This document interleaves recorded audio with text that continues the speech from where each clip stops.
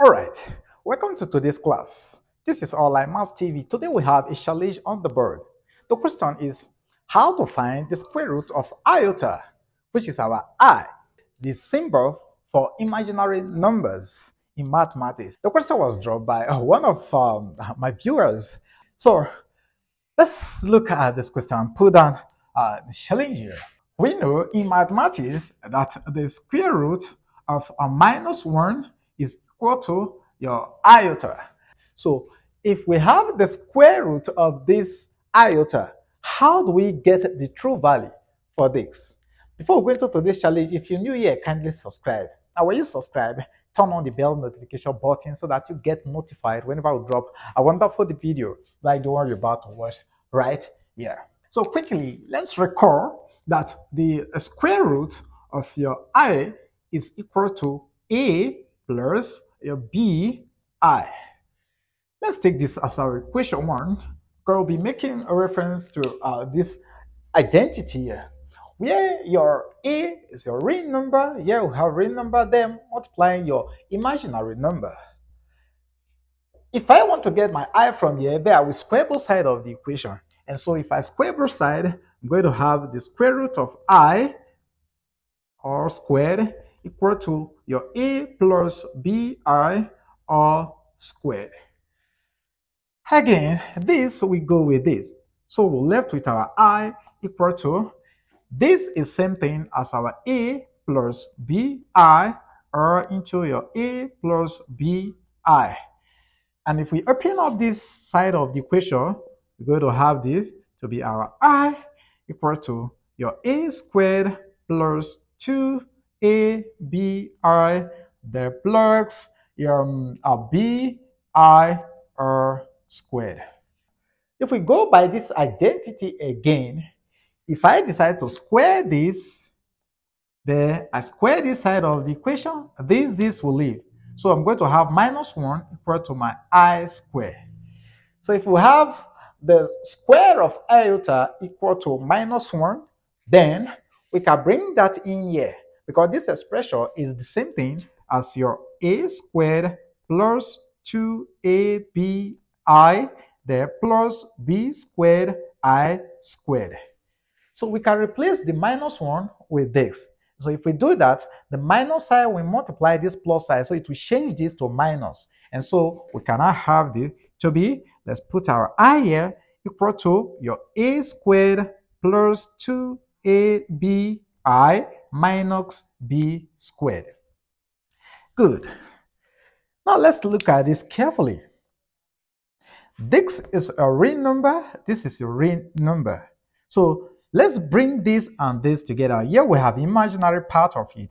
So let's this be on the surface. So let's move this guy here. And so we can now rewrite this as our I equal to your A squared minus B squared plus your 2ABI.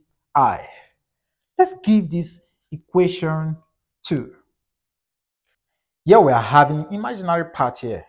Here we're having real part here, real number part, but we don't have real number part here. So we can bring out real number part here. And so this will now become, we can rewrite this as our I plus 0 equal to your A squared minus B squared plus 2ABI.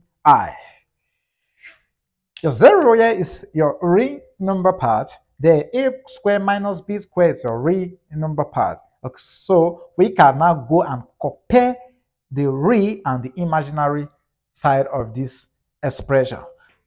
So let's continue on this part of the board.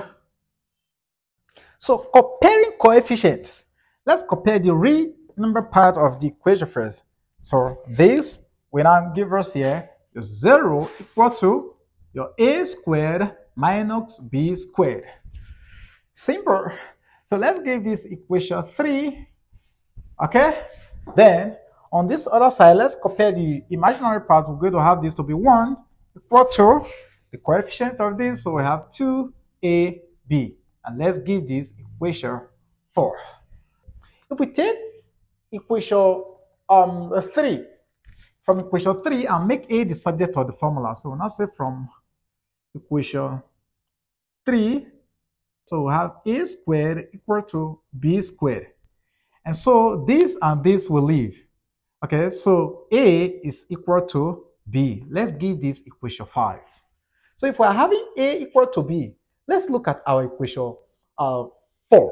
So from equation 4, we say here from equation 4,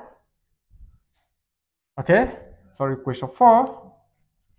What is our equation 4? We have 1 equal to 2ab.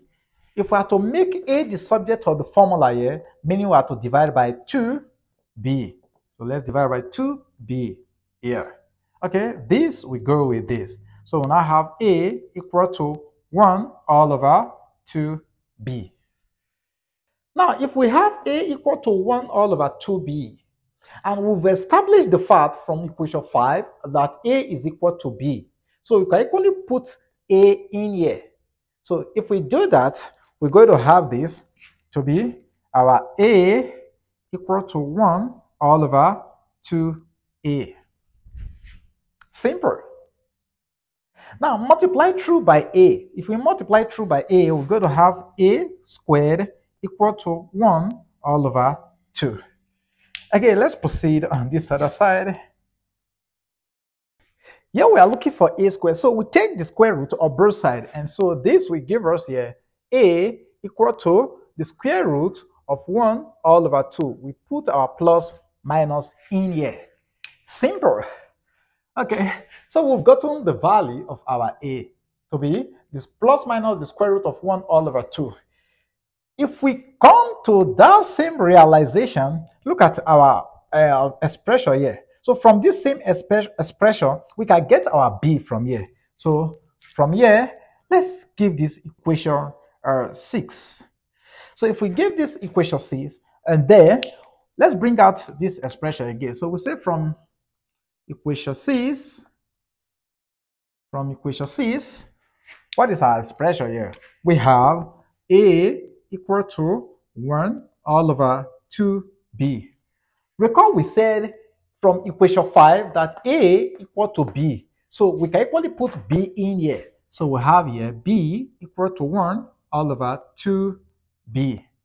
Again, multiply through by b. This will now give us b squared equal to 1 all over 2. Taking the square root of both sides, what will happen? This and this will leave. So we introduce our plus minus. So we now have therefore b equal to plus minus the square root of 1 all over 2. So we are now having a equal to plus minus the square root of 1 all over 2 and b equal to plus minus the square root of 1 all over 2. But recall from the beginning we said, from our identity, we said your square root of iota is equal to a plus bi.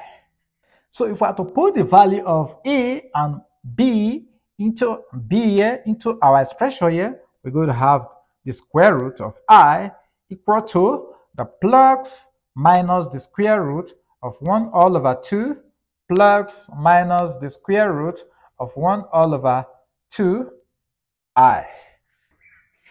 So putting this plus minus into consideration, we can rewrite the whole of this expression. Thus, let's write it here as the square root of iota is equal to, here we take the positive one, which is the square root of 1 all over 2 plus the square root of 1 all over 2i. Okay, or we have this as the square root of 1 all over 2. Let's put this minus plus the square root of 1 all over 2i all into a minus here. Okay, because if you use this minus to open up this, it's going to give you what we have here as our minus sign here, and this is the positive part of it. Okay, so this marks the end of the proof to the square root of our iota I. All right, so if you gain something, if you gain some value from this video thus far, give the video a thumbs up. So my viewer will drop this challenge. I believe you must have learned something from this video, but if it is not okay by you, still drop it in the comment section. But if you learned something good from this video, from this proof, also drop it in the comment section by saying thanks, Jay, or by saying thanks for a job well done. Okay, you have a better way of proving this mathematical challenge. Also drop it in the comment section. Remember, this is Online Maths TV, and my name remains Jakes Anemo. We love you because you are always there. Bye for now.